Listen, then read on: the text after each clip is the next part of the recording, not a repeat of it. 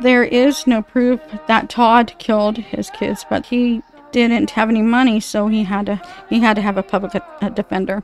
He's an innocent man, but not to the prosecution.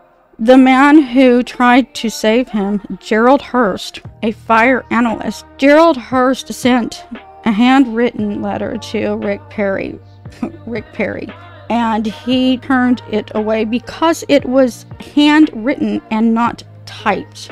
Gerald was trying to show that there is an overflash, and when you see the movie Trial by Fire, you'll see his theories on overflash, and it was all true. But Rick Perry, he let him be executed even seconds before his death, and he said, "I am an innocent man." In 1991, he was killed for his kids. In 2004, he was put to death.